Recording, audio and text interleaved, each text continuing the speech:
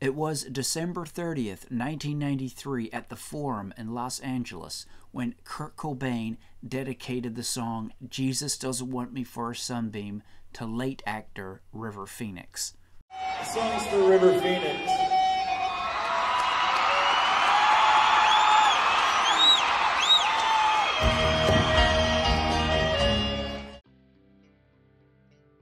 River Phoenix, brother to actor Joaquin Phoenix, starred in several hit movies such as Stand By Me, Running on Empty, and My Own Private Idaho. The dedication from Cobain came just 2 months after Phoenix's tragic passing. River died October 31st, 93, outside the Viper Room on the Sunset Strip in Hollywood. Phoenix was just 23 years old. His death had obviously affected Cobain somewhat, as this wasn't the only time that Kurt would dedicate a song to River Phoenix. He did it several times in the months following River's passing. River himself never came out openly stating he was a massive Nirvana fan or anything, but it was pretty well known amongst River's friends that he did like Nirvana. It has been mentioned in various books written about River Phoenix that he would go and attend Nirvana shows from time to time, so it was common knowledge that River liked the band. Which made it extra cool, I guess, that Kurt would dedicate that song to River.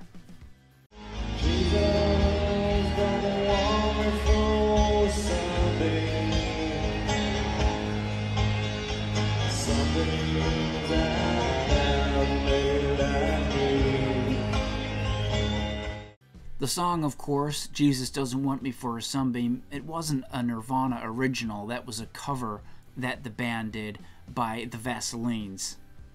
A song that they played too on their legendary Unplugged show, which they performed November 18 in 1993. Now, an extra bit of Did You Know information I'll add to this video is the very next night on New Year's Eve, December 31st, 93, Nirvana played another show. This was at Oakland, in the County Coliseum Arena there. And Nirvana were playing the same exact song, Jesus Doesn't Want Me for a Sunbeam, except this time when they played it, there was an altercation in the crowd.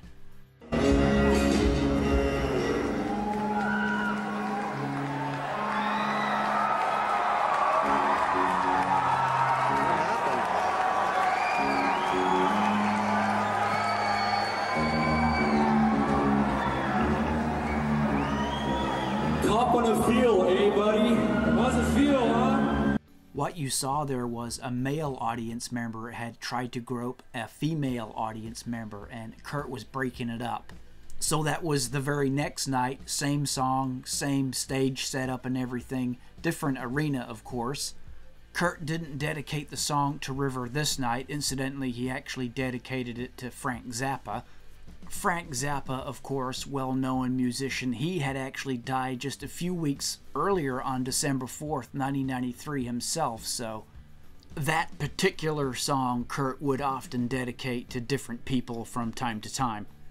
So just a bit of extra for experts information there with that song, Jesus Doesn't Want Me for a Sunbeam. But let's get back to the video. So I guess the cruel irony to all this is with River Phoenix dying on October 31st, 1993, Kurt himself would pass away just 5 months later on April 5th, 94. As mentioned before, Phoenix just 23 years of age and Cobain just 27 years old. Both dying far too young, of course, in tragic circumstances. And two guys that the world could have done with just sticking around for a bit longer, right? Both guys dying far too young. But there it is, guys. Nirvana dedicating the song Jesus Doesn't Want Me for a Sunbeam to River Phoenix.